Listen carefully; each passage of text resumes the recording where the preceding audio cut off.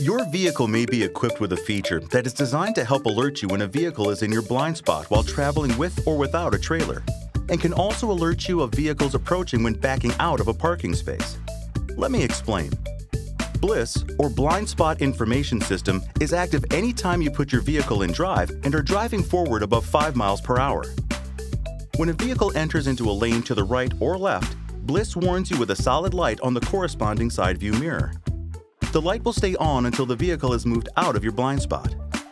Also, whenever you activate your turn signal, if a vehicle is within the blind spot zone, BLIS will give you a flashing light warning on the corresponding side view mirror.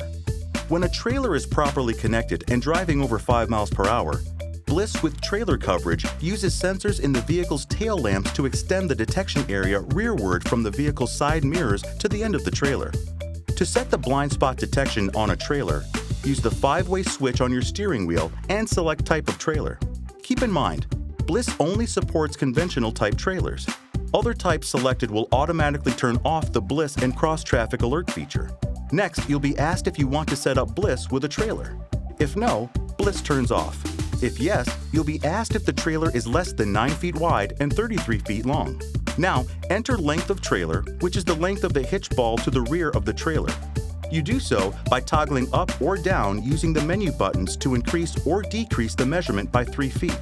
You will need to select the length that is equal to or greater than 3 feet of the actual trailer to allow for full coverage.